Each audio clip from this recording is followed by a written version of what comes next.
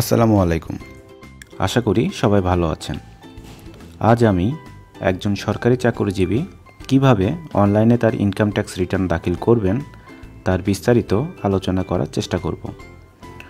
যদিও সরকারি কিংবা বেসরকারি চাকরিজীবীর রিটার্নে প্রদত্ত তথ্য মোটামুটি একই থাকে এবং অনলাইনে ইনকাম ট্যাক্স অটোমেটিক হিসাব হয়ে থাকে, তাই এই ভিডিওটি সরকারি বেসরকারি চাকরিজীবী যে কেউ তাদের রিটার্ন সাবমিটের উদ্দেশ্যে ব্যবহার করতে পারেন।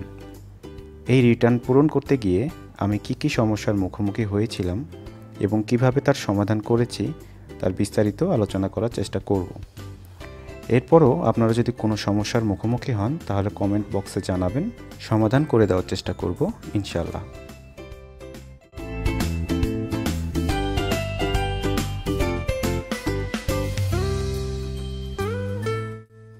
প্রথমে আপনার ব্রাউজারকে অবশ্যই এই ওয়েবসাইটের জন্য কম্প্যাটেবল হতে হবে। এই সংক্রান্ত একটি ভিডিও লিংক আপনারা ভিডিও ডেসক্রিপশন কিংবা উপরের ডান পাশে আই চিহ্নিত অংশে পাবেন। সংক্ষেপে বললে আপনাকে Mozilla Firefoxের 50th ভার্সনের আগের ভার্সন কিংবা ইন্টারনেট এক্সপ্লোরারের 11 ভার্সনের আগের ভার্সন ব্যবহার করতে হবে। এছাড়া Adobe Acrobate Reader DC এর লেটেস্ট ভার্সনটি ইনস্টল করে নিতে হবে। বিস্তারিত আপনারা উল্লেখিত ভিডিওটিতে দেখে নিতে পারেন।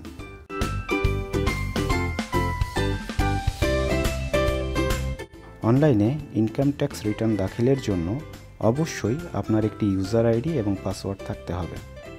যদি না থাকে তবে সিম্পল কয়েকটি স্টেপসের মাধ্যমে আপনার এই ইউজার আইডি এবং পাসওয়ার্ড সংগ্রহ করে নিতে পারেন। এই সংক্রান্ত আরও একটি ভিডিও লিংক আমি ডেসক্রিপশনে দিয়ে দিয়েছি, অথবা উপরের আই চিহ্নিত অংশে ক্লিক করে আপনারা ভিডিওটি দেখে নিতে পারেন। এখন আমরা এনবিআর ওয়েবসাইটে প্রবেশের জন্য আমাদের ইউজার আইডি প্রদান করলাম, আমাদের পাসওয়ার্ড এবং এখানে প্রদর্শিত ক্যাপচাটি সঠিকভাবে লিখুন।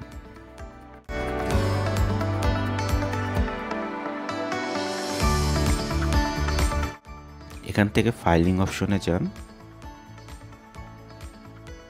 যদি এখানে ওপেন হতে সমস্যা হয় তবে একবার রিফ্রেশ দিয়ে নেবেন এবং আমরা প্রথম ইন্টারফেসটি ওপেন করার চেষ্টা করলাম। প্রথম ইন্টারফেসটি এসেছে। প্রথম ইন্টারফেসটি আসলে আপনার বেসিক তথ্য সম্বলিত একটি ইন্টারফেস। এখানে যে অংশগুলো কালো রয়েছে সেই অংশগুলোতে আসলে ইউজারের কোনো তথ্য ইনপুট করার নেই। এখানে আপনার অটোমেটিক কিছু তথ্য থাকবে, এগুলো আপনারা চেঞ্জ করতে পারবেন না। শুধুমাত্র যেখানে কিছুটা সাদা অংশ রয়েছে, যেমন আপনার 10 নম্বর পয়েন্টে হাজব্যান্ড অর ওয়াইফস নেম, এখানে আপনি আপনার হাজব্যান্ড বা ওয়াইফের নাম দিতে পারেন এবং তার বিদ্যমান টিন নাম্বারটি এখানে লিখতে পারেন। এই ইন্টারফেসেরই পরের পেজটিতে এলে আপনারা দেখতে পাবেন tax payer type, general, person with disability R gazetted, war wanted, freedom fighter. আপনি আপনার ক্ষেত্রে প্রযোজ্যটি সিলেক্ট করে নেবেন। আমি এখানে জেনারেল সিলেক্ট করছি। মিনিমাম ট্যাক্স এরিয়া, এখানে আপনারা জানেন যে এরিয়া ভেদে আপনার ট্যাক্সের পরিমাণ আলাদা হতে পারে। ঢাকা বা চিটাগাংয়ে 5,000 টাকা হয় এবং অন্যান্য উপজেলা শহরগুলোতে 3,000 টাকা হয়ে থাকে। এই কারণে মিনিমাম ট্যাক্স হিসাব করার জন্য আপনাকে আপনার এরিয়াটি নির্বাচন করতে হবে। আপনারা দেখতে পাচ্ছেন যে এখানে 5, 6, 7, 8-এ আরও 4টি অপশন দেওয়া রয়েছে। আপনার 8,000 স্কোয়ার ফিটের উপরে বাড়ি রয়েছে কিনা, কিংবা আপনার পার্সোনাল কোনো মোটর ভেহিকেল রয়েছে কিনা। 5, 6, 7, 8-এর প্রযোজ্য ক্ষেত্রে টিকমার্ক দেওয়ার পরে আপনাদের মোটামুটি এই পেজে কাজ শেষ হয়ে গেলে আপনার নিচে চেক অ্যান্ড ক্যালকুলেট এই অংশে ক্লিক করুন।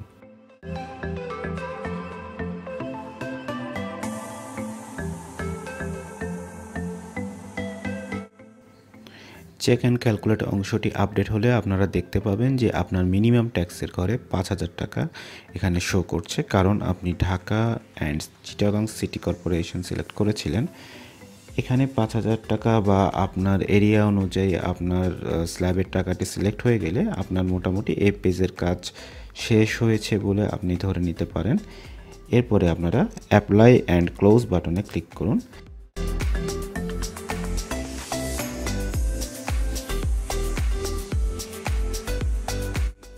এরপরে আমরা দ্বিতীয় ইন্টারফেস স্যালারিজ ওপেন করার চেষ্টা করছি। ইনকাম ট্যাক্স রিটার্ন দাখিলের জন্য এই অংশটি অত্যন্ত গুরুত্বপূর্ণ। এখানে আপনার ইনকাম সংক্রান্ত সমস্ত তথ্য আপনাকে দিতে হবে। প্রথম অপশনে রয়েছে type of employer, semi government, autonomous, government কোন অর্গানাইজেশনে চাকরি করেন আপনি আপনার সংস্থার অবস্থা অনুযায়ী এটি সিলেক্ট করবেন। আমি এখানে অটোনমাস সিলেক্ট করছি। প্রফেশন হিসেবে ইঞ্জিনিয়ার সিলেক্ট করছি। Name of the employer, name of the এমপ্লয়ারে আপনি আপনার এমপ্লয়ারের নাম এখানে দিয়ে দেবেন। রোডস অ্যান্ড হাইওয়েজ বা public works department, civil surgeon যাই হন না কেন এখানে আপনি আপনার প্রফেশন দিয়ে দেবেন। পরের অপশনটিতে আমাকে বলছে যে আমার অ্যাকোমোডেশন মানে আমার বাসস্থান অনুযায়ী আমার কোনো ইনকাম রয়েছে কিনা। যদি এই রকম আপনার কোনো ইনকাম থেকে থাকে তাহলে আপনারা সেই অনুযায়ী সিলেক্ট করবেন। প্রয়োজনে ফর কনসেশন রেট সিলেক্ট করে এই সংক্রান্ত তথ্য আপনি দিতে পারেন। এই সংক্রান্ত কোনো ইনকাম আমার নেই বলে আমি প্রথম অপশনটি সিলেক্ট করলাম, no deemed income for free furnished or unfurnished accommodation. 3 নম্বর অপশনটি অত্যন্ত গুরুত্বপূর্ণ। If any interest is credited in your recognised provident fund during the year, please click on the check box and give following information. Provident fund থেকে যে ইন্টারেস্টের টাকা পেয়ে থাকেন সেটিও যদি আপনি শো করতে চান তাহলে এই অপশনটিতে ক্লিক করে আপনি শো করতে পারেন। আমি যে রিটার্নটি সাবমিট করছি ইন্টারেস্টের অ্যামাউন্টটি শো করা নেই, তাই আমি এখানে টিক বক্সটি উঠিয়ে দিচ্ছি। 4 নম্বর অপশনটি আগের মতোই ছিল। এখানে ট্রান্সপোর্ট ফ্যাসিলিটিসের জন্য আপনার যদি কোনো ইনকাম থেকে থাকে তাহলে এটা এখানে শো করতে হবে। এরপরে আছে মেডিকেল অ্যালাউন্স। মেডিকেল অ্যালাউন্স 3 প্রকার রয়েছে। আমি জেনারেল মেডিকেল অ্যালাউন্স সিলেক্ট করছি।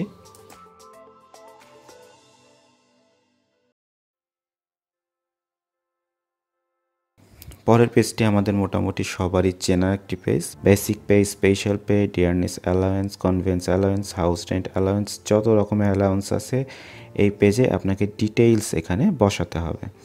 বেসিক পে সম্পর্কে আপনারা মোটামুটি সকলেই জানেন যে আপনাদের বেতনের গ্রেড অনুযায়ী আপনাদের প্রত্যেকের একটি বেসিক পে বা মূল বেতন রয়েছে।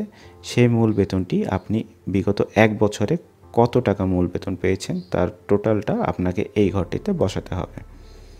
আমি আমার স্যালারি স্টেটমেন্ট অনুযায়ী এই ঘরটিতে সংখ্যা বসিয়ে দিচ্ছি।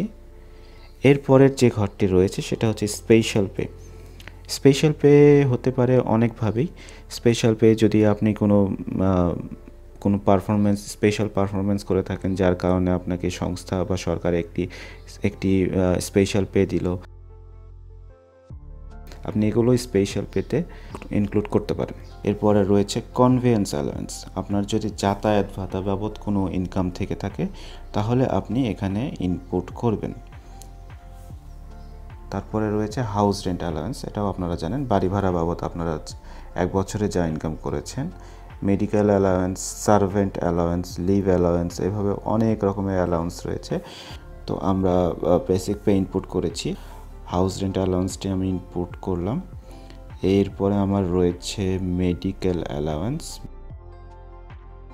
মেডিকেল অ্যালাউন্সের পরে আমি একটু নিচের দিকে আসছি। অন্যান্য যে আমি অ্যালাউন্স পাই বা ভাতা পাই, যেমন আমি দায়িত্ব ভাতা, নববর্ষ ভাতা, শ্রান্তি বিনোদন ভাতা, পানীয় সোয়ার ভাতা, যেসব ভাতা পাচ্ছি এসব ভাতার সবগুলো যোগ করে আমি এই ঘরটিতে বসিয়ে দিচ্ছি।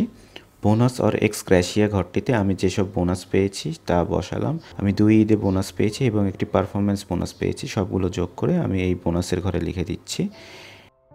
অনারিয়াম, রিওয়ার্ড অ্যান্ড ফিজ। আমি গত বছরে যেসব মিটিংয়ে অ্যাটেন্ড করেছি মিটিং থেকে আমি অনারিয়াম পেয়েছি। টেকটকের মিটিং হতে পারে বা আপনি বিভিন্ন সভা সেমিনার হতে পারে, এসব থেকে আপনি যে ইনকামটা করেছেন বা আপনি যেসব ট্রেনিং করেছেন ট্রেনিং অনারিয়াম পেয়েছেন সেসবের সর্বমোট অ্যামাউন্ট আপনি এই ঘরটিতে লিখবেন। এই ঘরটি নর্মালি ট্যাক্সেবল ইনকামের ঘর হয়ে থাকে। যেহেতু ট্রান্সপোর্ট ফ্যাসিলিটিসের জন্য আমার কিছু ইনকাম রয়েছে। ভেহিকেল মেইনটেনেন্স বা তার জ্বালানি বাবদ একটি খরচ দেওয়া হয়। এই খরচটি আমি এই ঘরে দেখাতে চাই, কিন্তু সমস্যা হচ্ছে এই বাটনটি সবসময় ব্ল্যাক থাকে। আপনারা আগের পেজে দেখেছেন একটি টিকমার্ক ছিল, দেখলেন আপনারা আমি টিকমার্ক দেই অথবা না দেই তাতে এখানে কোনো চেঞ্জ হয় না। এখানে ব্ল্যাক, এই অংশটি ব্ল্যাক থেকে যাচ্ছে সবসময়। আমি যে আদার অ্যালাওয়েন্স পেয়েছিলাম, অন্যান্য ভাতা, এই অন্যান্য ভাতার ভেতরে এই যানবাহন সুবিধার জন্য বিবেচিত আয়, এই টাকাটি এখানে আমি ইনপুট করলাম। আগের টাকার সাথে যোগ করে যে অ্যামাউন্টটা আসে সেই অ্যামাউন্টটা আমি লিখে দিচ্ছি।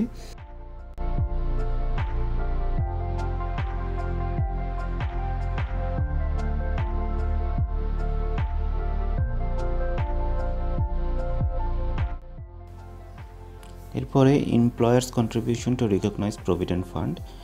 এক্ষেত্রে আপনার যদি কোনো ইনকাম থেকে থাকে, যদি এমপ্লয়ার কন্ট্রিবিউশন যেটা আপনারা ইন্টারেস্ট পান সেটা সহ যে ইনকামটি পান সেটা আপনারা এখানে প্রবেশ করবেন।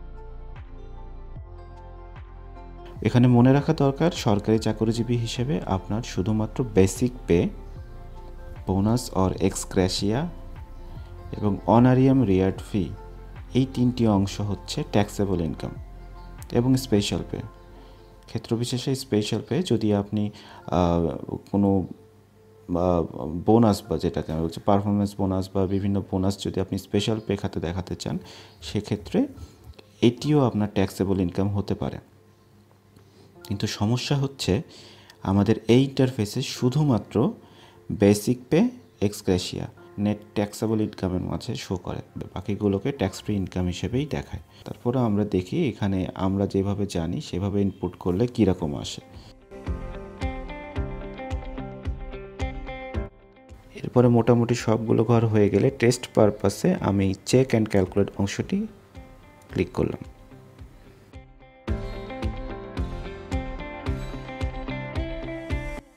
এবং আপনারা দেখতে পাচ্ছেন হিসাবে একটা গন্ডগোল হয়েছে।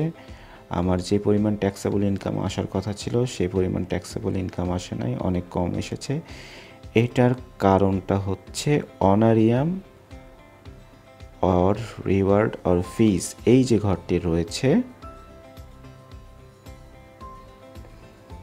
এই অংশটি আমাকে ট্যাক্সেবল ইনকাম দেখায় নাই, এটাকে ট্যাক্স ফ্রি ইনকাম দেখিয়ে ফেলেছে। এই 84,000 সামথিং টাকাটা আমার ট্যাক্সেবল ইনকামের ঘরে যাবে, কিন্তু এটা এখানে শো করে নাই। এটা এই ইন্টারফেসের একটি বড় সমস্যা। এই ঘরটি ট্যাক্সেবল ইনকাম হওয়ার কথা সরকারি চাকরিজীবীদের জন্য, কিন্তু এখানে শুধুমাত্র বেসিক পে এবং এই বোনাসের ঘরটি ট্যাক্সেবল ইনকাম রেখে বাকি সব ঘরকে ট্যাক্স ফ্রি ইনকাম দেখিয়ে দেয়। এই কারণে আপনার অন্যান্য যে কোনো ইনকাম থাকলে হয় সেটিকে আপনার বেসিক ইনকামের মধ্যে দেখাতে হবে অথবা বোনাস ইনকামের মধ্যে দেখাতে হবে, তাছাড়া এটাকে আপনারা ট্যাক্সেবল ইনকামের আওতায় আনতে পারবেন না।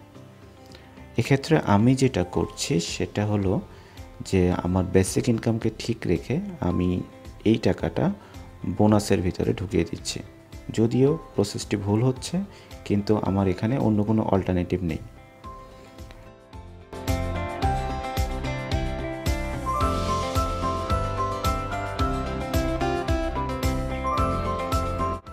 আমি পুনরায় চেক অ্যান্ড ক্যালকুলেট অংশে ক্লিক করলাম এবং মোটামুটি এইবার আমার ট্যাক্সেবল ইনকামের পরিমাণ সঠিক রয়েছে।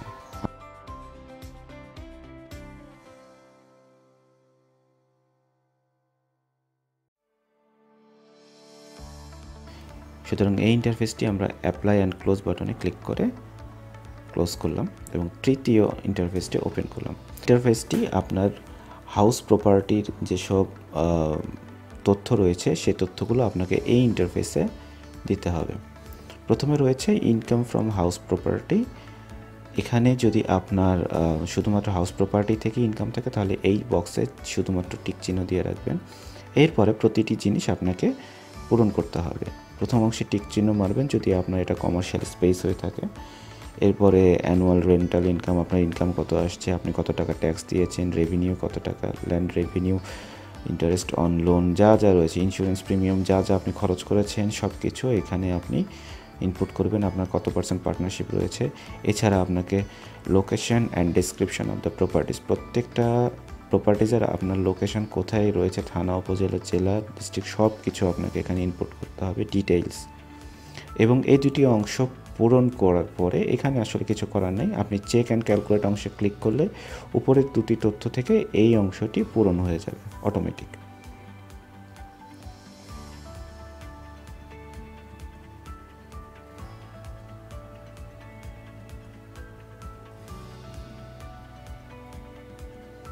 তারপরে আপনারা ইন্টারফেসটি একবার দেখে নিন। Annual rental income, claim expenses এবং নেট ইনকাম। এই নেট ইনকামটি হচ্ছে আপনার ট্যাক্সের ঘরে চলে যাবে, এখানে আপনি এই ঘরটিতে যা হিসাব করবেন। সুতরাং আমার এই ঘরটিতে কোনো ইনকাম বা আমার কোনো হাউস প্রপার্টি বা কিছু নাই, এ কারণে আমি চেক অ্যান্ড ক্যালকুলেট অপশনে ক্লিক করে অ্যাপ্লাই অ্যান্ড ক্লোজ করে এই ইন্টারফেসটি ক্লোজ করছি।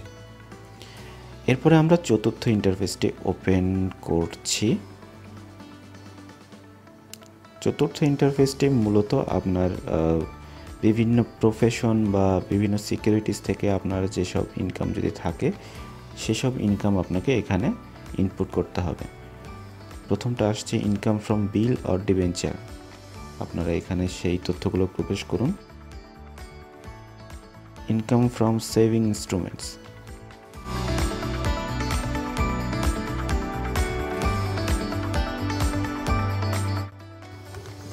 ইনকাম ফ্রম সেভিং ইনস্ট্রুমেন্টস এই অংশে আপনার কোনো তথ্য থাকলে প্রদান করুন।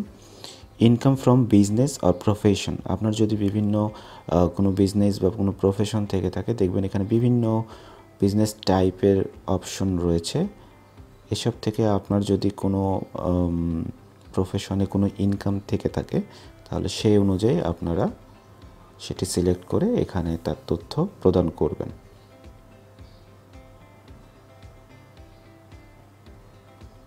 আপনার বিজনেস টাইপের ভিতরে কী কী অপশন রয়েছে তা এক নজরে দেখে নিতে পারেন।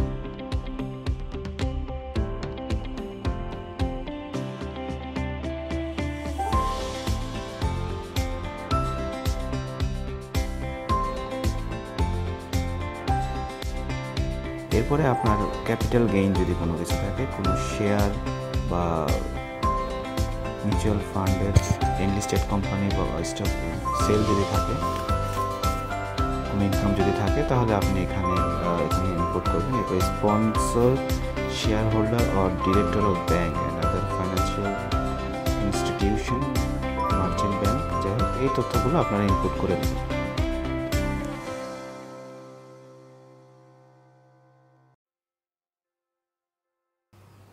এই পার্টটি মোটামুটি একটা ইন্টারেস্টিং পার্ট। আপনার যদি বিভিন্ন মাছের খামার থাকে, মাশরুম চাষ করে থাকেন, যদি এখান থেকে ইনকাম করে থাকেন তার ইনপুট করতে পারেন।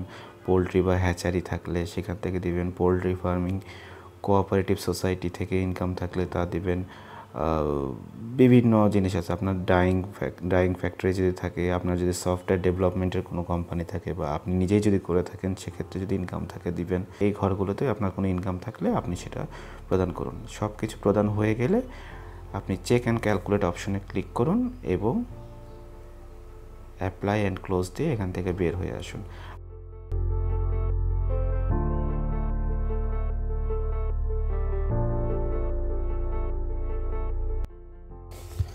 আমি যেই রিটার্নটি সাবমিট করছি তার আসলে এই ইন্টারফেসে কোনো ইনকাম নেই বলে আমি শুধুমাত্র চেক অ্যান্ড ক্যালকুলেট অংশে ক্লিক করে পরবর্তীতে অ্যাপ্লাই অ্যান্ড ক্লোজ বাটনে ক্লিক করে এই ইন্টারফেস থেকে বের হয়ে যাচ্ছে।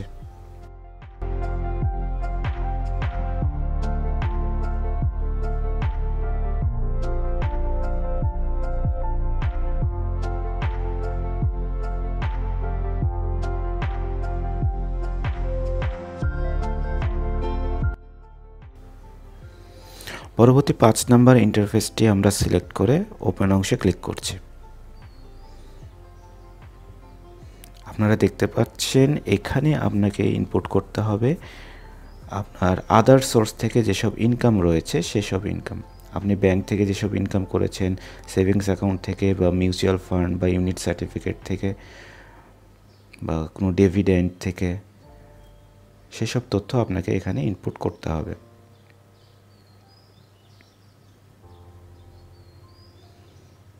সবার নিচে রয়েছে গ্র্যাচুইটি এবং ওয়ার্কার্স পার্টিসিপেশন ফান্ড।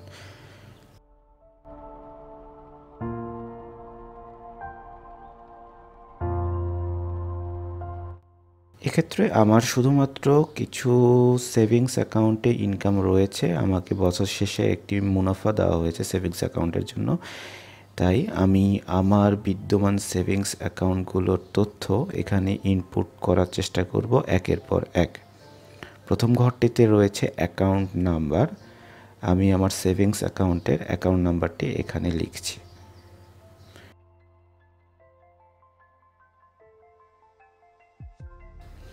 এরপরে ব্যাংক নেম,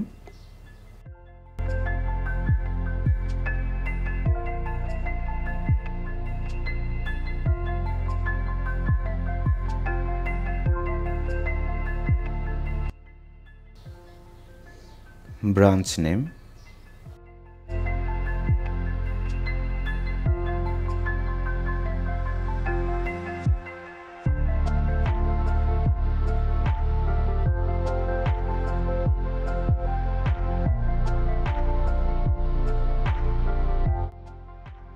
এর পরের ঘরটিতে রয়েছে bank deposit during the income ইয়ার কত টাকা।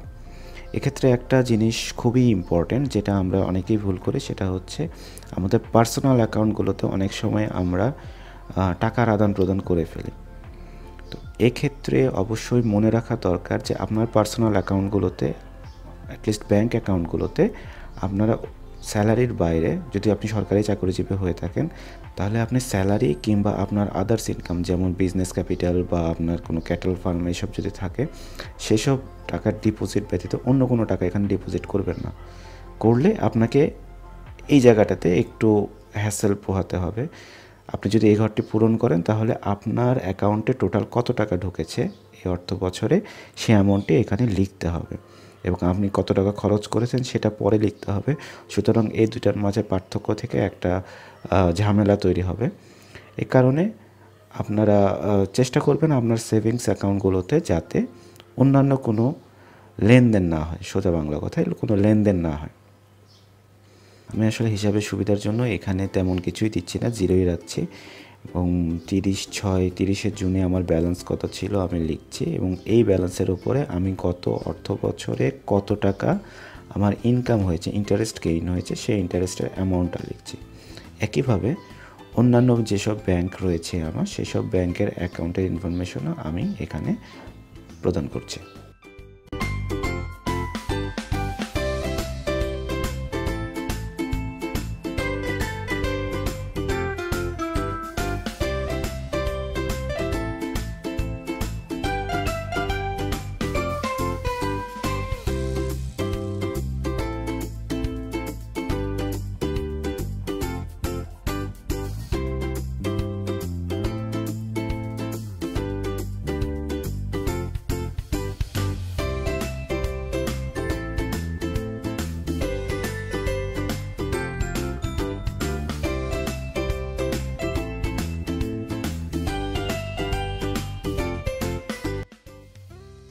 মোটামুটি আমার এই ঘরটিতে ব্যাংক ইন্টারেস্টের ঘরটিতে আমার ইনপুট শেষ হয়েছে।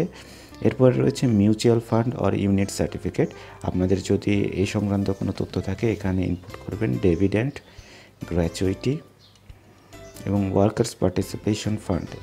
প্রত্যেকটি ঘরে আপনাদের যদি কোনো তথ্য থেকে থাকে ইনপুট করবেন এবং ইনপুট করার শেষ হইলে আপনারা নিচে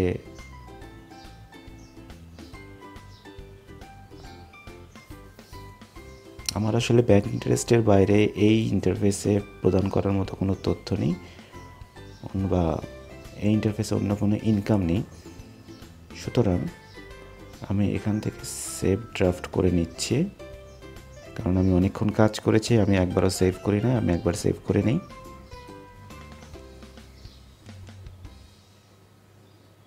সেভ ড্রাফটের মাধ্যমে অটোমেটিক্যালি আসলে একবার ক্যালকুলেট হয়ে যায়, আপনার ক্যালকুলেশনটা হয়ে যায়। প্ল্যান ক্লোজ করে আমি ইন্টারফেস থেকে বের হয়ে আসলাম।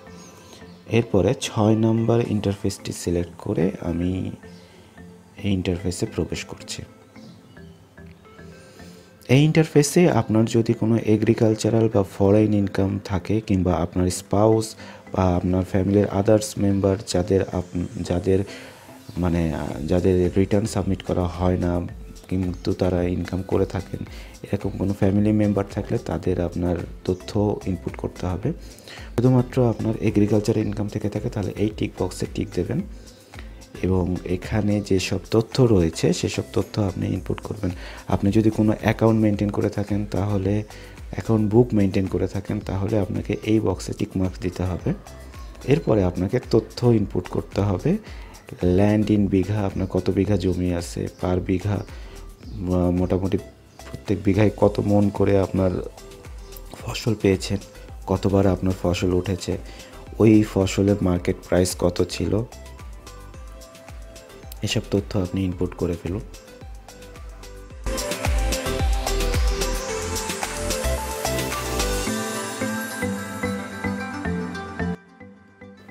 Share of profit in a farm, আপনার যদি কোনো ফার্মে কোনো শেয়ার থাকে তাহলে সে সংক্রান্ত তথ্য এখানে প্রদান করুন। ফার্মের নাম, tin number, validity, profit in the farm, কত টাকা প্রফিট করেছিল এবং আপনার কত পার্সেন্ট শেয়ার রয়েছে এই তথ্য এখানে দিয়ে দিন।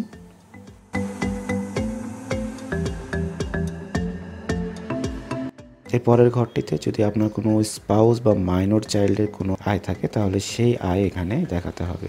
যদি তারা ট্যাক্স প্রদান না করে থাকে বা তাদের কোনো টিন সার্টিফিকেট না থেকে থাকে তাহলে তাদের ইনকামকে আপনি এই ঘরটিতে প্রদান করতে পারেন এবং তাদের আয়ের সপক্ষে প্রমাণাদিও আপনাকে অবশ্যই সংযুক্ত করতে হবে।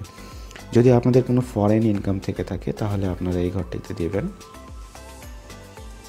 এবং অবশেষে আপনারা চেক অ্যান্ড ক্যালকুলেট অপশনে ক্লিক করে সেভ ড্রাফট করে নিন।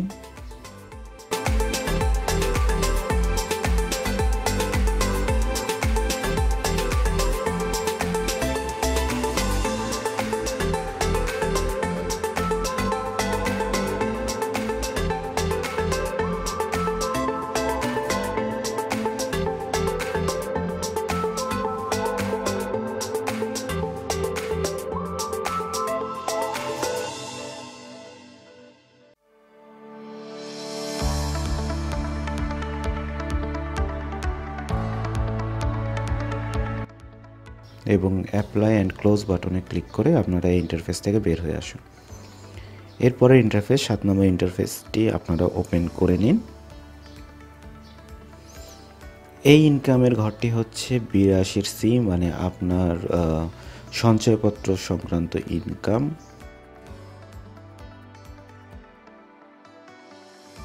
সেভিং সার্টিফিকেট, এটা হচ্ছে আপনার সঞ্চয়পত্রে যদি কোনো ইনকাম থেকে থাকে, আপনার কোনো একটা সঞ্চয়পত্র যদি এই বছর ম্যাচিউরড হয়ে থাকে তাহলে সেই সংক্রান্ত যাবতীয় তথ্য আপনাকে এখানে ইনপুট করতে হবে।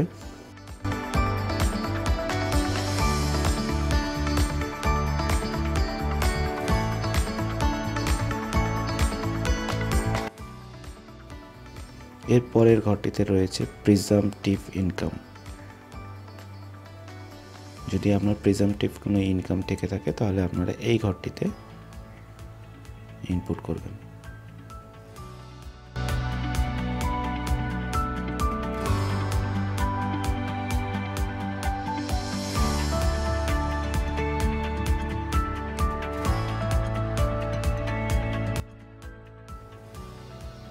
এই ঘরটিতে আপনারা দেখতে পাচ্ছেন প্রিজাম্পটিভ ইনকাম আসলে কী রকমের। এই ঘরটিতে আপনারা দেখতে পাচ্ছেন কিভাবে আপনার হেড অফ ট্যাক্স ডিডাকশন হয়ে থাকে।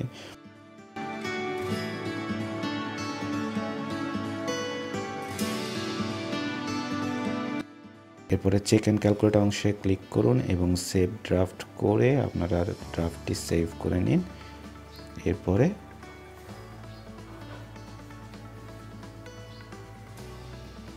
অ্যাপ্লাই অ্যান্ড ক্লোজ অংশে ক্লিক করে ইন্টারফেসটি ক্লোজ করুন। এরপরে আমরা 8 নম্বর ইন্টারফেস ইনভেস্টমেন্ট ট্যাক্স ক্রেডিট এই অংশটি ওপেন করার চেষ্টা করছি। এই ঘরটি আসলে হিসাব হবে ট্যাক্স রেবিটের জন্য। সোজা কথা, আপনার ট্যাক্স রেবিটের জন্য যেসব খাত রয়েছে সবগুলো খাত এই ঘরটিতে দেওয়া রয়েছে। আপনাকে আপনার সমস্ত তথ্য এই ঘরগুলোতে ইনপুট করতে হবে। আপনার যদি কোনো ইন্স্যুরেন্স প্রিমিয়াম কেনা থাকে, আপনারা জানেন ইন্স্যুরেন্স প্রিমিয়ামের জন্য ট্যাক্স রেবিট পাওয়া যায়। এ কারণে আপনাদের যদি কোনো প্রিমিয়াম কেনা থাকে, যেমন আপনারা অনেকে জীবন বীমা কর্পোরেশন কিংবা মেটলাইফ অ্যালিকোর বিভিন্ন প্রিমিয়াম কিনে থাকেন, এই প্রিমিয়ামগুলোর বর্ণনা আপনারা এখানে দেবেন। এর ফেস ভ্যালু কত, name of the insurance company, যাই হোক যেসব তথ্য দিতে হয় আর কি সেসব তথ্য আপনারা দিয়ে দেবেন। 2 নম্বর ইন্টারফেসটি হচ্ছে ডিপিএস স্কিম। আপনারা যদি কারো ডিপিএস থেকে থাকে সেই ডিপিএসের তথ্য আপনাকে এখানে ইনপুট করতে হবে। আমি যে রিটার্নটি প্রস্তুত করছি সেই রিটার্ন দাখিলকারীর একটি পেনশন স্কিম রয়েছে, 2টি পেনশন স্কিম রয়েছে। আমি এই 2টি পেনশন স্কিম এখানে ইনপুট করার চেষ্টা করছি। প্রথমে নেম অফ দ্য ব্যাংক, আমি ব্যাংকের নেম লিখে দিচ্ছি।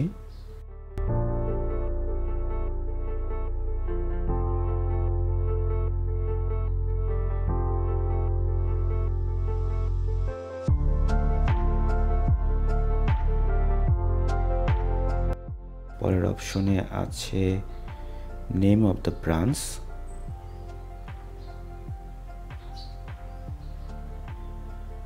ব্রাঞ্চের নাম লিখছি।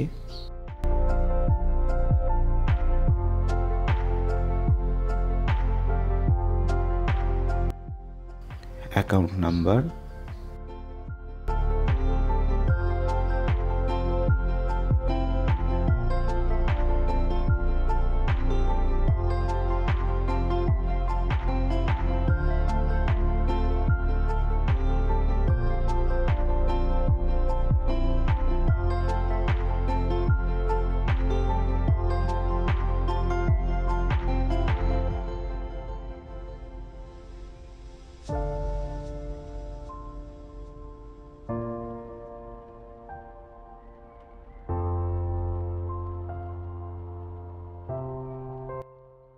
এবং বিগত ফাইন্যান্সিয়াল ইয়ারে তিনি কত টাকা ডিপোজিট করেছেন এই সংখ্যাটি এখানে প্রবেশ করুন।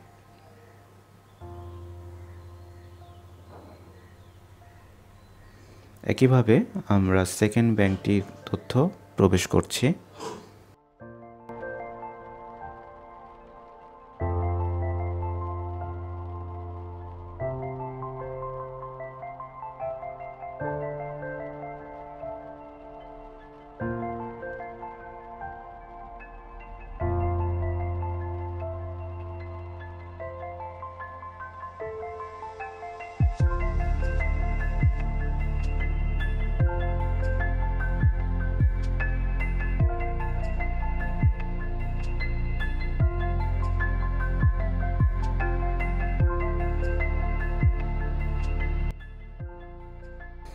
এর পরের ঘরটি হচ্ছে ইনভেস্টমেন্ট ইন সেভিং সার্টিফিকেটস এবং ইনভেস্টমেন্ট ইন ইউনিট সার্টিফিকেটস।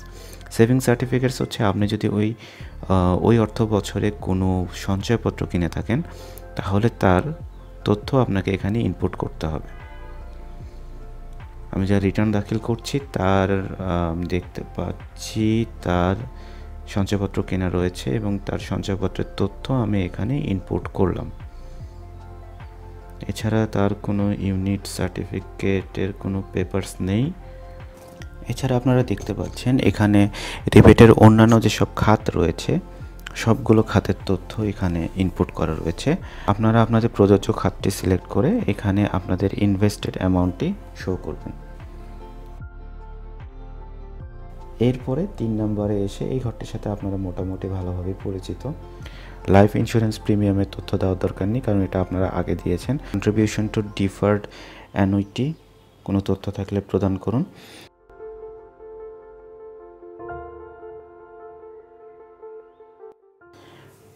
তিন নম্বর ঘরটি হচ্ছে প্রভিডেন্ট ফান্ডের ঘর। এটি হচ্ছে জিপিএফ প্রভিডেন্ট ফান্ডের ঘর। যদি আপনাদের জিপিএফ প্রভিডেন্ট ফান্ডের কোনো তথ্য থাকে এখানে দেবেন। 4 নম্বর ঘরটি হচ্ছে সিপিএফ প্রভিডেন্ট ফান্ড। এরপরে একইভাবে 5 নম্বর ঘর, কন্ট্রিবিউশন টু সুপার অ্যানুয়েশন ফান্ড।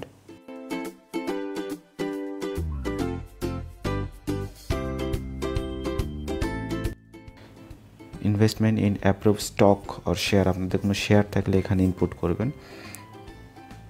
আপনাদের ডিপিএস এর তথ্য 7 নম্বরে দেওয়ার প্রয়োজন নেই, এটা আগেই দিয়েছেন। এছাড়া গ্রুপ ইন্স্যুরেন্স প্রিমিয়াম যদি আপনারা দিয়ে থাকেন বা জাকাত ফান্ডে টাকা দিয়ে থাকেন, তাহলে আপনারা এই তথ্যগুলো এই ঘরটিতে প্রদান করবেন। সুতরাং আমি আমার তথ্যগুলো এখানে প্রদান করার চেষ্টা করছি। জিপিএফ ফান্ডে রিটার্ন দাখিলকারীর কিছু টাকা কর্তন করা হয়েছে, সে টাকাটা আমি এখানে প্রদান করছি। মনে রাখবেন, এখানে আপনাকে আপনার এমপ্লয়ারের কন্ট্রিবিউশন সহ ইনপুট করতে হবে। সিপিএফ হইলে এমপ্লয়ার আপনার টাকার পরে আরেকটি নির্দিষ্ট পরিমাণ টাকা এখানে রাখে, আর জিপিএফ হইলে আপনার টাকার পরে একটা ইন্টারেস্ট আপনাকে পে করে প্রতি মাসে। এখানে আপনাকে ইন্টারেস্ট সহ যে অ্যামাউন্টটা হয় সেই অ্যামাউন্টটা এখানে প্রদান করতে হবে। যদি আপনাদের কাছে ইন্টারেস্ট সহ অ্যামাউন্টে না থাকে, সেক্ষেত্রে আপনারা যত টাকা ইনভেস্ট করেছেন সে টাকাটা আপনাকে অ্যাটলিস্ট দেখাতে হবে।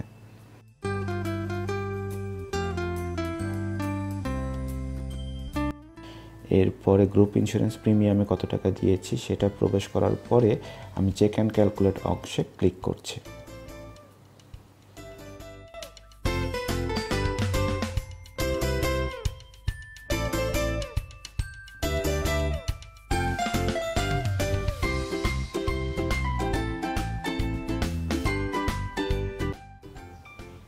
এরপরে অ্যাপ্লাই অ্যান্ড ক্লোজ করে এই অংশ থেকে আমি বেরিয়ে পড়লাম।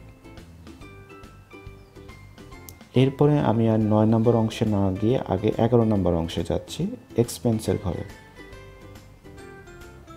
এই ঘরটিতে আমার গত অর্থ বছরে বা বিগত অর্থ বছরে আমার যত টাকা খরচ হয়েছে তার পরিমাণ আমাকে এখানে ইনপুট করতে হবে। প্রথম ঘরটিতে পার্সোনাল অ্যান্ড ফুড এক্সপেন্সেস বা ব্যক্তিগত ও ভরণ পোষণ খরচ, এই ঘরটিতে আপনারা তথ্য দেবেন আপনাদের যত টাকা খরচ হয়েছে। এরপরে গত অর্থ বছরে আপনাদের ট্যাক্স দেরিতে দেওয়ার জন্য যদি কোনো পেনাল্টি হয়ে থাকে, সেই তথ্য আপনাদের 2-এর বিতে দিতে হবে। 2-এর এতে কোনো কিছু ইনপুট করার দরকার নেই, এটা অটোমেটিক ক্যালকুলেট হবে। কিছুক্ষণ পরে আপনারা এই ঘরটি দেখতে পাবেন। 3-এর এতে রয়েছে আপনার আবাসন সংক্রান্ত খরচ। যদি আপনি নিজের বাসায় থাকেন তাহলে সেলফ সিলেক্ট করবেন। সেলফ সিলেক্ট করলে আসলে আপনার এখানে আর কোনো অপশন থাকবে না, কিন্তু রেন্টাল সিলেক্ট করলে আপনার এখানে একটি অ্যামাউন্ট আপনাকে দেখাতে হবে।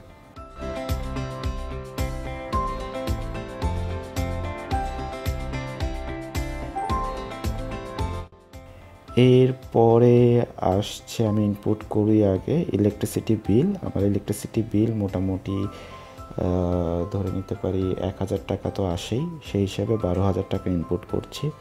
ওয়াসা বিল রেসিডেন্টে নর্মালি 500 টাকা করে হয়, সেই হিসাবে 6000 টাকা আসে। Gas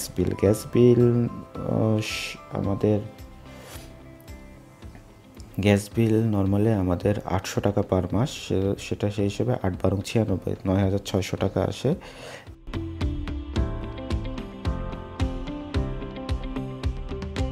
telephone bill for residence আমি ধরে নিতে পারি যে আমার মোটামুটি 400 টাকা করে মাসে খরচ হয়েছে, 4×12=4800 টাকা।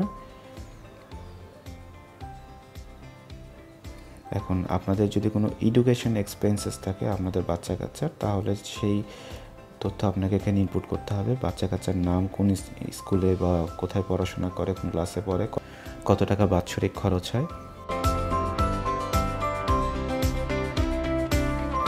পার্সোনাল এবং কোনো ফরেন ট্রাভেল যদি আপনার থাকে, তাহলে সেই তথ্য আপনার তার পরের ঘরটিতে ইনপুট করতে হবে।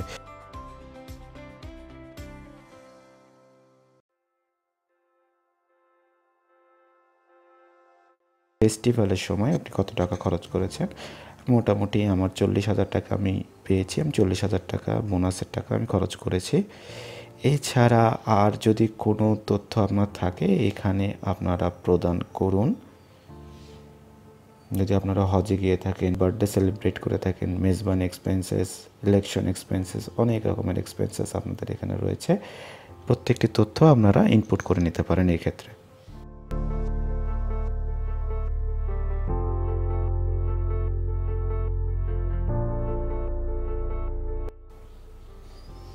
এখানে একটা জিনিস আপনারা খেয়াল করবেন, আমি যখন আমার স্যালারি ইনপুট দিয়েছিলাম তখন আমি বলেছিলাম আমার যাতায়াত বাবদ আমি একটি ভাতা পাই, কিন্তু সেটা আমার যাতায়াত ভাতা না, যাতায়াত যানবাহন সুবিধা হিসেবে বিবেচিত আয় ছিল।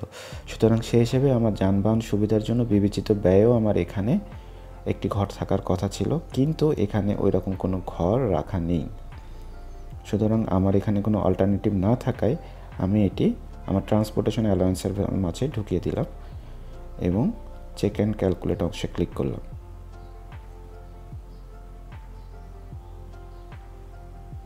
আপনারা দেখছেন আমার ইয়ারলি খরচ হয়েছে 3,32,400 টাকা। এরপরে আমি সেভ ড্রাফট করে নিই, অ্যাপ্লাই অ্যান্ড ক্লোজ। আমার 11 নম্বর ইন্টারফেসের কাজ শেষ এবং আমরা 9 নম্বর ইন্টারফেসটিতে যাচ্ছি। এখানে আপনার অ্যাসেট ক্যালকুলেট করতে হবে, অ্যাসেট অ্যান্ড লায়াবিলিটিস। ঠিক আছে, আমাদের যে সব অ্যাসেট রয়েছে তার সমস্ত তথ্য এখানে দিতে হবে। যদি আপনার কোনো বিজনেস ক্যাপিটাল থেকে থাকে তাহলে ডিরেক্টলি আপনি ডান পাশের ঘরটিতে লিখে দেবেন। লিমিটেড কোম্পানির যদি আপনি শেয়ার হোল্ডার হন তাহলে সেই কোম্পানির বর্ণনা আপনি এখানে দেবেন।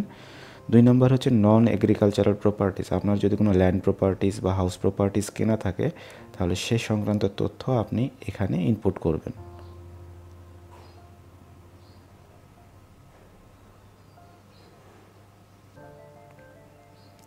হাউস প্রপার্টি আপনাকে ইনপুট করার প্রয়োজন নেই, কারণ হাউস প্রপার্টির ইনপুট আপনি আগে একবার করে এসেছেন, এই কারণে ওখান থেকে এখানে ডিরেক্টলি নিয়ে নেওয়া হবে। এরপরে এগ্রিকালচারাল প্রপার্টির বর্ণনা আপনাকে দিতে হবে, কতটুকু প্লট, কোন থানা বা কোন উপজেলায় কী রয়েছে, সব তথ্য আপনাকে এখানে ইনপুট করতে হবে। 4 নম্বর অংশে রয়েছে ইনভেস্টমেন্ট। আপনার কোন কোন খাতে কত টাকা ইনভেস্ট করা রয়েছে এই তথ্য আপনাকে ইনপুট করতে হবে। আপনাকে স্টক বা শেয়ারে কত টাকা আপনি ইনভেস্ট করেছেন, ডিবেঞ্চার, স্টক, এই রিটার্ন দাখিলকারী এই অর্থ বছরে 2 লক্ষ টাকা ইনভেস্ট করেছেন এবং আগের অর্থ বছরে তার 1 লক্ষ টাকা ইনভেস্টমেন্ট ছিল, টোটাল তার 3 লক্ষ টাকা ইনভেস্টমেন্ট হবে। ইউনিট সার্টিফিকেট নেই, প্রাইস বন্ড, রিটার্ন দাখিলকারীর 5 লক্ষ টাকার প্রাইস বন্ড রয়েছে।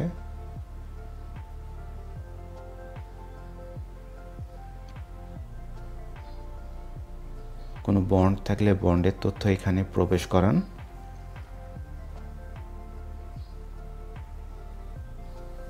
একইভাবে রেবিট ক্যালকুলেশনের সময় আমি সেভিং স্কিম ডিপিএসে 72,000 টাকা ইনপুট করেছিলাম এবং এখানে আমার আগের অর্থ বছরে কত টাকা সেভিং স্কিমে ছিল সেই তথ্যটি আমার ইনপুট করতে হবে।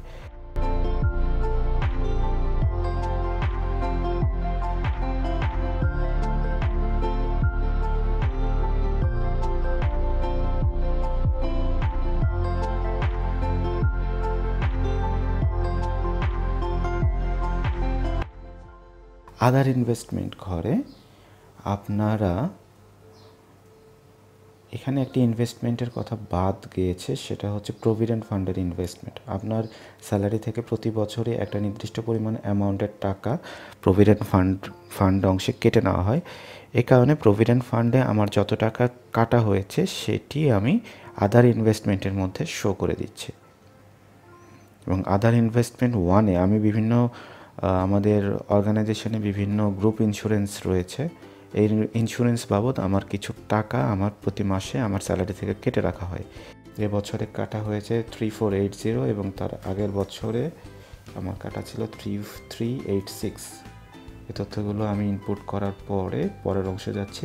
লোন গিভেন, আপনি যদি কোনো লোন দিয়ে থাকেন কাউকে তাহলে এখানে তার তথ্য ইনপুট করতে হবে। আমি একবার চেক অ্যান্ড ক্যালকুলেট করে নিচ্ছি এবং মোটামুটি দেখি আমার ইন্টারফেসের অবস্থাটা কীরকম দাঁড়ালো।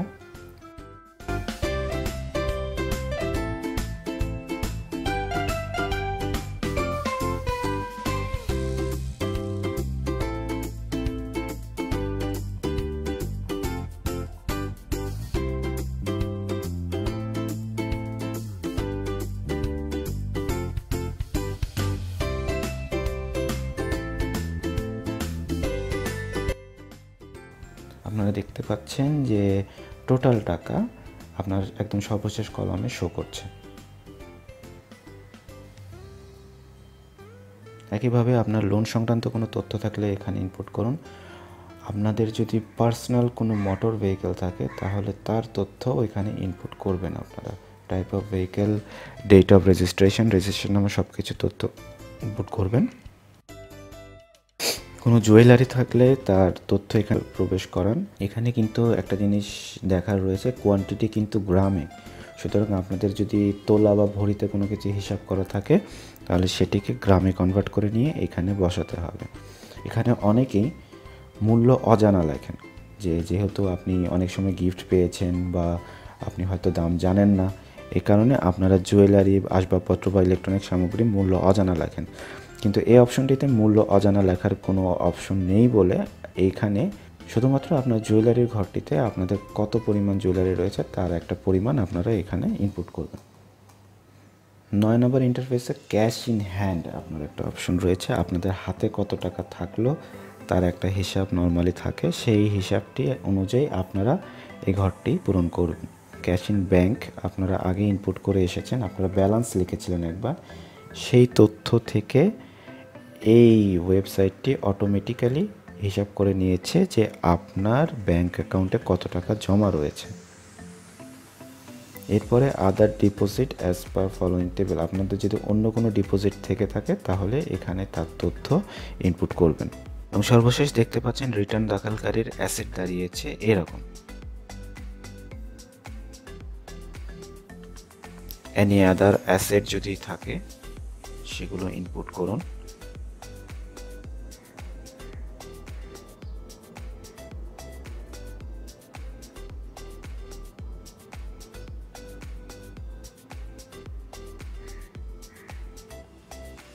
এই টোটাল অ্যাসেটটি হচ্ছে আপনার মোটামুটি এই 10 নম্বর কলাম পর্যন্ত আপনি যা যা দিয়েছেন তার টোটাল অ্যাসেট। এরপরে আপনি সেভ ড্রাফট করুন, সেভ ড্রাফট করে ওকে, এরপরে অ্যাপ্লাই এন্ড ক্লোজ করে এখান থেকে বেরিয়ে পড়ুন। এই অংশ শেষ হলে আমি 10 নম্বর ইন্টারফেসটি ওপেন করে তথ্য ইনপুট করার চেষ্টা করব।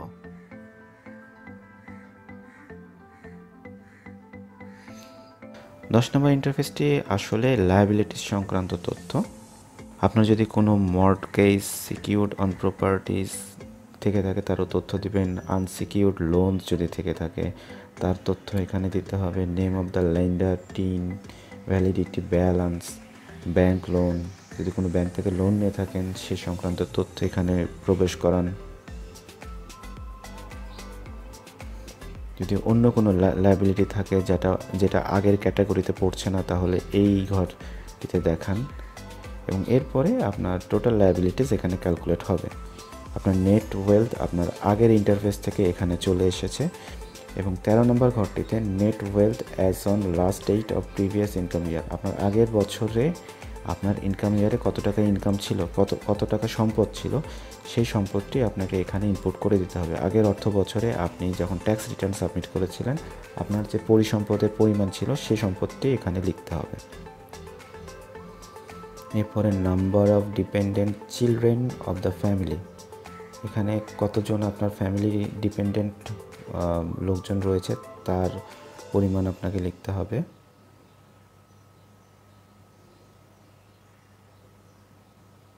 এখানে একটু সেগুলো যে 5 লক্ষ হওয়ার কথা, আসলে এটা চেক অ্যান্ড ক্যালকুলেট করা হয় না এখনও, এই জন্য মনে হয় এই সমস্যাটা দেখাচ্ছে। চেক অ্যান্ড ক্যালকুলেট করলে এই অপশনগুলো, এই হিসাবগুলো ঠিক হয়ে যাবে আশা করি। একইভাবে 17 নম্বর ঘরে প্রথমে আসছে আপনার ট্যাক্সেবল ইনকাম কতটুকু ছিল, তারপরে ট্যাক্স ফ্রি ইনকাম। এই ট্যাক্স ফ্রি ইনকামের বাইরে যদি আপনার অন্য কোনো ট্যাক্স ফ্রি ইনকাম থাকে, যেমন ফরেন রেমিটেন্স কিন্তু একটি ট্যাক্স ফ্রি ইনকাম। আপনার যদি কোনো ফরেন ইনকাম থেকে থাকে তাহলে আপনারা এই ঘরটিতে দেখাবেন, এবং একইভাবে যদি আপনাদের অন্য কোনো ট্যাক্স ফ্রি ইনকাম থাকে তাহলে আপনারা ওই ঘরটিতে শো করবেন। এছাড়া আদার্স কোনো রিসিপ্ট থাকলে আপনারা এই 3 নম্বর অপশনে দেখাবেন। সব কিছু হয়ে গেলে চেক অ্যান্ড ক্যালকুলেট অংশে ক্লিক করুন।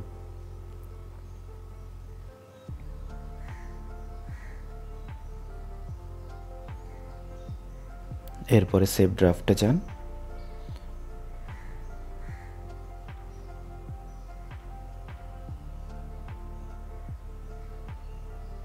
ওকে, একবার আমরা দেখে নিই।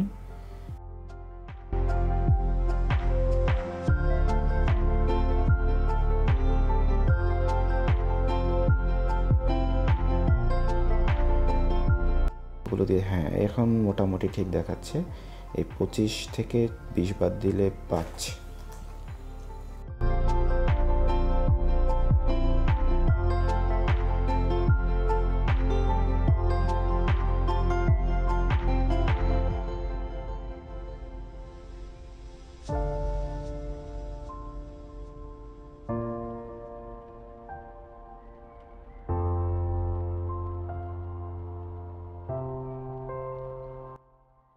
ঠিক আছে, তাহলে আমি ট্যাক্সের ইনপুট এখন করার চেষ্টা করব। ট্যাক্সের ইনপুটটি রয়েছে 12 নম্বর ইন্টারফেসে। 12 নম্বর ইন্টারফেসটি আমি ওপেন করলাম।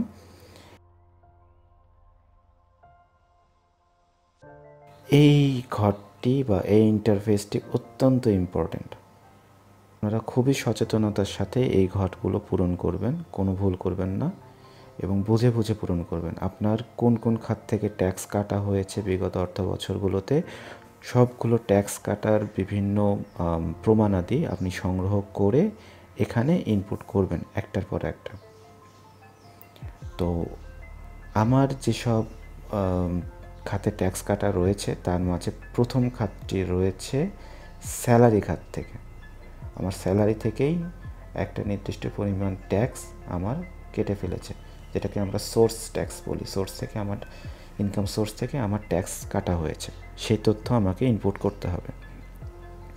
এই জন্য নিচের দিকে আপনারা আসলে দেখবেন স্যালারিজ। এই স্যালারিজ অপশনটি আপনারা সিলেক্ট করুন।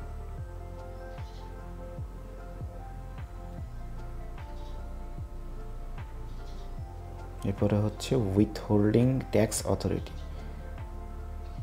যে অথরিটিতে আপনি চাকরি করেন বা যাদের অ্যাকাউন্টে আপনার এই ট্যাক্সটি কেটে নেওয়া হয়েছে সেই অথরিটির নাম আপনি এখানে ইনপুট করবেন। এরপরে আসে ডেট অফ পেমেন্ট। এটা নর্মালি আসলে প্রতি মাসেই আমার ইনকামের সাথে কেটে নেওয়া হয়েছে, কিন্তু আমি হিসাবের সুবিধার জন্য সবসময় এখানে 30শে জুন প্রদান করি আর কি।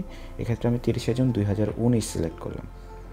চালান নাম্বার অর রেফারেন্স নাম্বার, এখানে আসলে কোনো চালান নাম্বার বা রেফারেন্স নাম্বার শো করা নাই। এই কারণে আমি আমার প্রমাণাদি যেহেতু আমি শো করেছি, তাই আমি অ্যাটাচ কথাটি লিখে দিচ্ছি।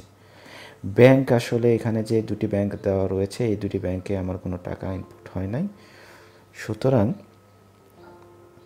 এই অংশটি খালি রেখে, ব্রাঞ্চের অংশটিও আমি খালি রেখে আমি পরের অপশনে যাচ্ছি। Amount on which tax is deducted, আমি কত টাকার উপরে ট্যাক্স কেটে নিয়েছে। এখন আমি কত টাকা স্যালারি পেয়েছি এই এই তথ্যটি দেখে নিচ্ছি এবং amount on which tax is deducted আমি এই ঘরটি পূরণ করে নিচ্ছি। কত টাকা ট্যাক্স কেটেছে আমার সোর্সে তার তথ্য আমি ইনপুট করলাম।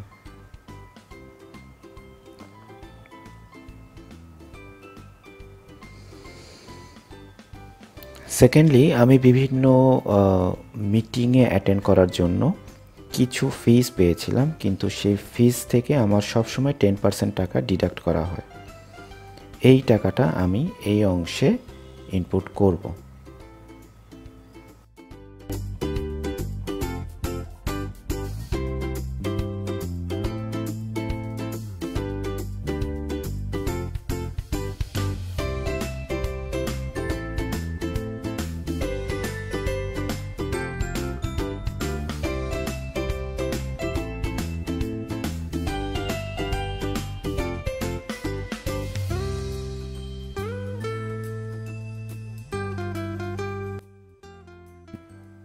তিন নম্বর ঘরটিতে আমি বিভিন্ন ব্যাংকে সেভিং অ্যাকাউন্ট থেকে আমার বিভিন্ন সময় বিভিন্ন ট্যাক্স কেটে নেওয়া হচ্ছে, এ সংক্রান্ত তথ্য আমি এখানে ইনপুট করছি।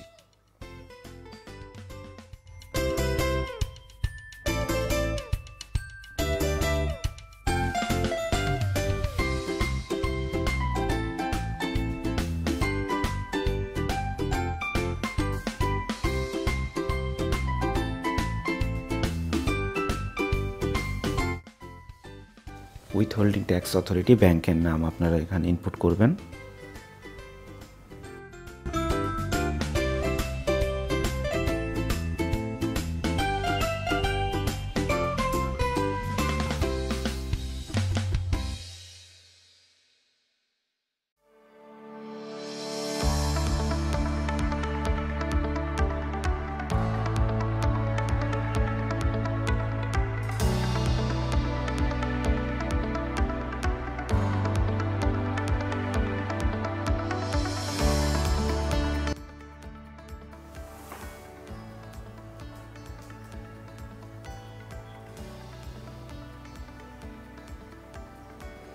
Amount on which tax is deducted, এখানে আপনাদের কত টাকা ইন্টারেস্ট প্রদান করা হয়েছে সেই তথ্যটি দেবেন এবং ওই ইন্টারেস্টের জন্য আপনার কত টাকা ট্যাক্স কেটেছে সেই তথ্যটি পরের ঘরে দেবেন।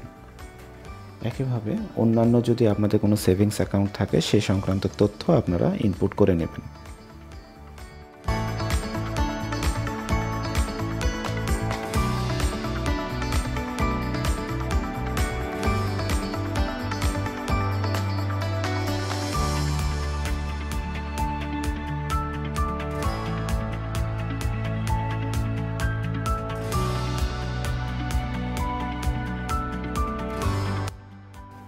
এখানে তথ্য ইনপুট করা শেষ হলো।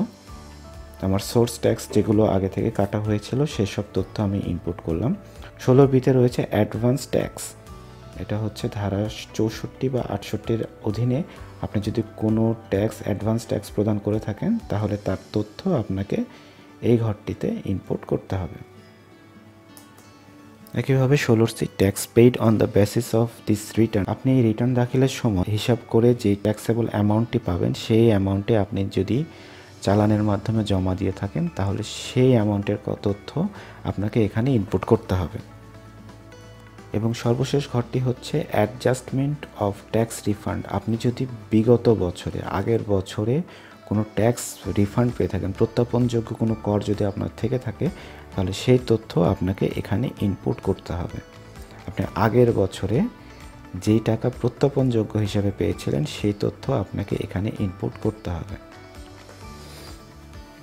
অ্যামাউন্ট অফ রিফান্ড, কত টাকা আপনি রিফান্ড পেয়েছিলেন, প্রত্যাপনযোগ্য কর কত টাকা ছিল সেই তথ্য আপনি এই ঘরটিতে ইনপুট করবেন। এরপরে আসছে আপনি কি ডকুমেন্টস এখানে আপলোড করছেন, সবগুলো ডকুমেন্টসের বর্ণনা আপনাকে এখানে দিতে হবে। আপনি স্যালারি স্টেটমেন্ট দিচ্ছেন, স্যালারি স্টেটমেন্টের কাগজ, ব্যাংক স্টেটমেন্ট, ডিপিএস এবং ট্যাক্স পেমেন্ট ডকুমেন্টস যেসব আপনি দিয়েছেন সেসব ডকুমেন্টস অ্যাটাচ করেছেন, এই জন্য আপনি অ্যাটাচমেন্টের ঘরে এসব লিখে দিলেন। এবং এছাড়া আর কোনো অপশন বা কিছু সিলেক্ট করার নেই। যদি আপনাদের থেকে থাকে তাহলে সেই অপশনটি আপনারা এখানে সিলেক্ট করবেন। আমি এই ঘরটিতেই 4টি ইনপুট দিয়ে রাখছি এবং আমি একবার দেখে নিই।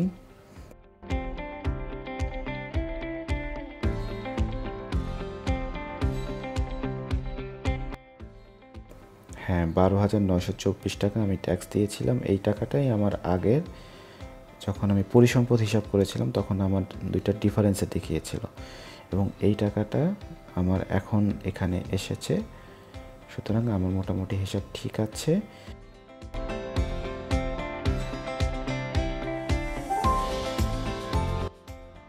আপনি কোথায় এই রিটার্নটি সাবমিট করবেন সেটা ট্যাক্স প্লেস, আপনি এখানে ইনপুট করলেন, ডেট দিলেন, সিগনেচার আপনি অ্যাটাচ করলেন, কিন্তু এই ইন্টারফেসে সিগনেচারটি থাকে না।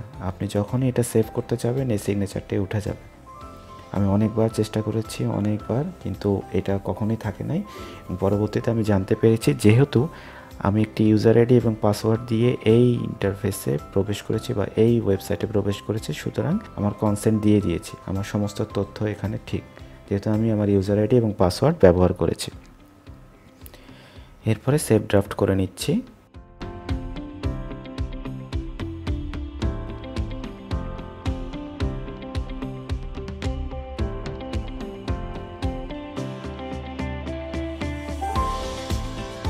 অ্যাপ্লাই অ্যান্ড ক্লোজ বাটনে ক্লিক করে আমি এখান থেকে বেরিয়ে পড়ছি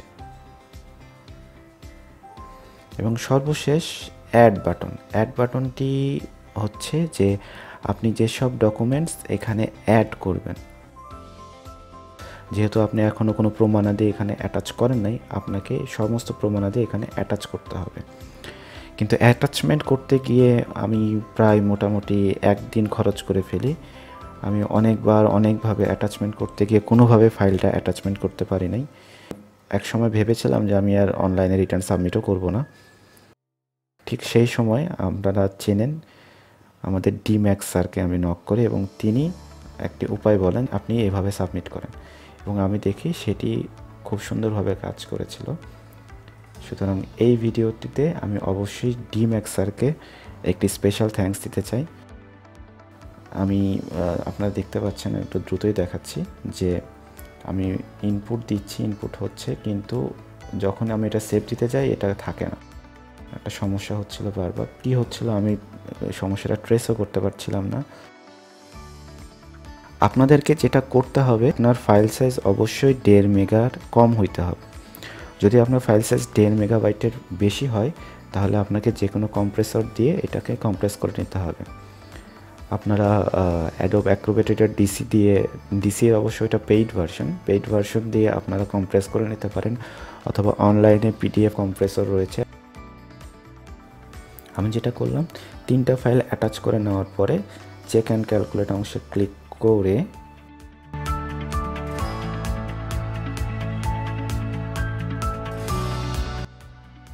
সেভ বাটনে ক্লিক করলাম, সেভ ড্রাফটে,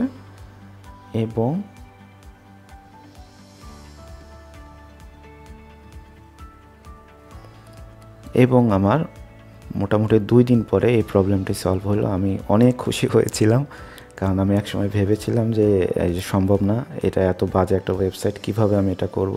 আবারও আমি ডিম্যাক্স স্যারকে অনেক ধন্যবাদ জানাচ্ছি, এবং একইভাবে আমি বাকি অংশগুলো আপলোড করে দিচ্ছি। আবারও আমি 2টি ফাইল অ্যাটাচ করে সেভ ড্রাফটে দিয়ে সেভ করে নিব। আবারও 3টি ফাইল দেব, তারপরে সেভ করে নেব। এইভাবে ভেঙে 2টি 3টি এভাবে আপলোড করার পরে বারবার সেভ করে নিতে হবে।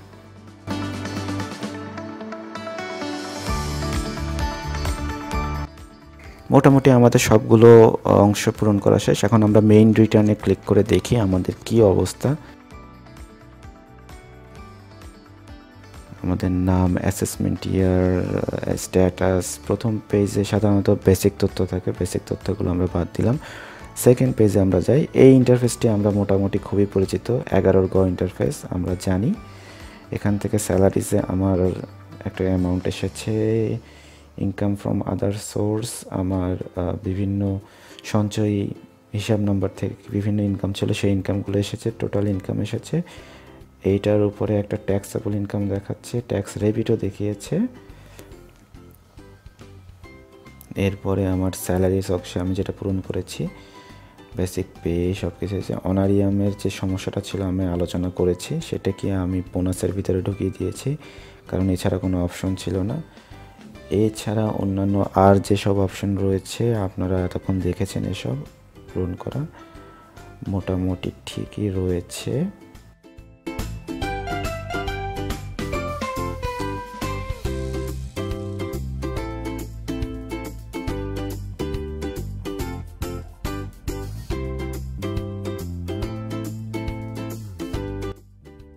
এরপরে আপনাদের বিভিন্ন হাউস প্রপার্টির ইনকাম থাকলে, আমার কোনো হাউস প্রপার্টি ছিল না, এই কারণে কোনো ইনপুট নেই এখানে, এই কারণে এটা ফাঁকা দেখাচ্ছে।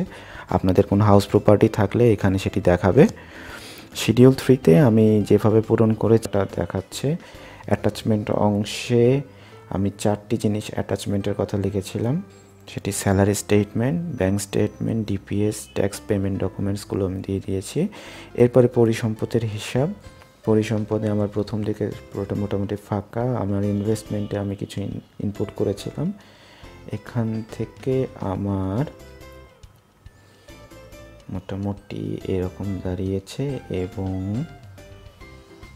সব কিছুর হিসাব শেষে আমার 18 নম্বর ঘরটি, যেটি খুবই ইম্পর্টেন্ট, 18 নম্বর ঘরটিতে ডিফারেন্স এর ঘরটি ফাঁকা দেখাচ্ছে, মানে ডিফারেন্স 0। পরের পেজে যাচ্ছে, এখানে আমাদের পার্সোনাল বিভিন্ন খরচের হিসাব ছিল।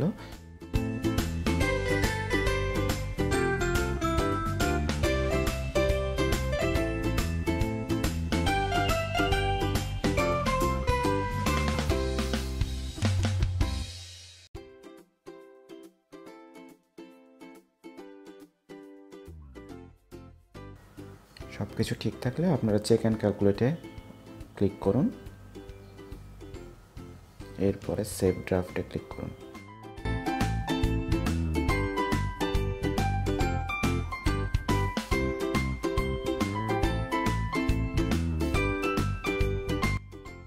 ওকে, অ্যাপ্লাই অ্যান্ড ক্লোজ।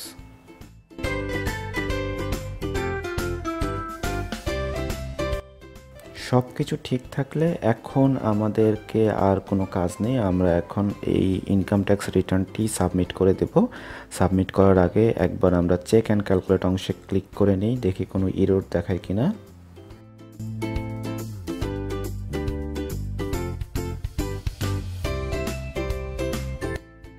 এবং নো এরর ফাউন্ড আমাদের একটি মেসেজ এসেছে।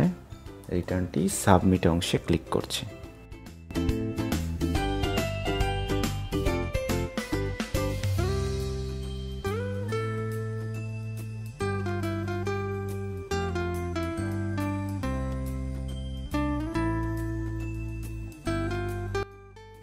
কন্টিনিউ।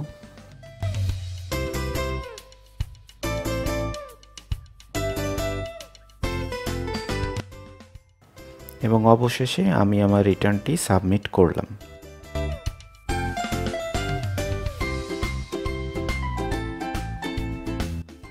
এই হলো তার সমস্ত তথ্য এবং আমাকে বলা হয়েছে যে 5 মিনিটের মধ্যেই আমি আমার সার্টিফিকেটটি পেয়ে যাব। আমি এই জিনিসটি প্রিন্ট করে রেখে দিচ্ছি। এরপর আমি টাস্ক ওভারভিউ ট্যাবে গেলাম। টাস্ক ওভারভিউ ট্যাবে যাওয়ার মোটামুটি 5 মিনিট দেরি করেছি। 5 মিনিট দেরি করার পরে আমি সার্চ অপশানে ক্লিক করার পরে আপনারা একটা ফাইল দেখতে পাচ্ছেন, জাস্ট এই ব্লু কালারের ফাইলটিতে আমি ক্লিক করলাম। ফাইলটিতে ক্লিক করার পরে ওপেন দিলেই আমি একটি ট্যাক্স রিটার্ন সাবমিটের একটি সার্টিফিকেট, ইনকাম ট্যাক্স সার্টিফিকেট আমি পেয়ে যাব মাত্র 5 মিনিটের মধ্যে।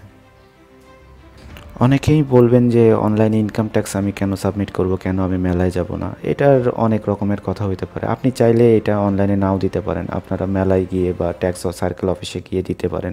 কিন্তু অনলাইন ইনকাম ট্যাক্স দেওয়াটা আমি এই জন্য এটাকে প্রিফার করি, কারণ হচ্ছে যে আপনাকে 5 মিনিটের মধ্যে সার্টিফিকেট দিয়ে দিচ্ছে, আপনাকে কোনো হ্যাসেলের মধ্যে যেতে হচ্ছে না, আপনাকে অফিসে গিয়ে ট্যাক্স পেয়ারের মধ্যে ঠেলাঠেলি করতে হচ্ছে না, এবং সর্বোপরি আপনি এখানে অটোমেটিক সব কিছু হচ্ছে। আপনার যদি কোনো ভুল থাকে আপনাকে মেসেজে দেখাই দিচ্ছে যে আপনি এই ভুল করেছেন। আপনার যদি ঠিক থাকে তাহলে আপনাকে বলছে যে হ্যাঁ ভাই ঠিক আছে, আপনি এখন সাবমিট করতে পারেন। সুতরাং এটা আপনার অনেকটা হচ্ছে বাম পক্ষ সমান ডান পক্ষ হিসাব করার মতো। যাই হোক, আমি অনেক ডিটেলস আপনাদের সাথে আলোচনা করার চেষ্টা করলাম। যদি আমার কথায় কোনো ভুল তথ্য আমি দিয়ে থাকি তাহলে আমাকে অবশ্যই কমেন্ট বক্সে জানাবেন, আমি সেটি সংশোধন করার চেষ্টা করব। এবং আপনারাও যদি ট্যাক্স রিটার্ন সাবমিট করতে গিয়ে কোনো সমস্যায় পড়েন, আপনারা বিনা সংকোচে এই কমেন্ট বক্সে আপনারা লিখতে পারেন। ইউটিউবের কমেন্ট বক্সেও লিখতে পারেন, ফেসবুকের কমেন্ট বক্সেও লিখতে পারেন। আমার যদি সাধ্যের ভিতর থাকে অবশ্যই আমি আপনাদের সাহায্য করার চেষ্টা করব। আপনারা অবশ্যই আমার চ্যানেলটি সাবস্ক্রাইব করবেন। আমি সর্বমোট 3টি ভিডিও আপনাদের জন্য আপলোড করেছি ইনকাম ট্যাক্স রিটার্ন দাখিলের জন্য। আশা করি এই 3টি ভিডিও ইউজ করে আপনারা অনলাইনে ইনকাম ট্যাক্স রিটার্ন দাখিল করতে পারবেন। সকলে ভালো থাকবেন, আমার জন্য দোয়া করবেন। আসসালামু আলাইকুম।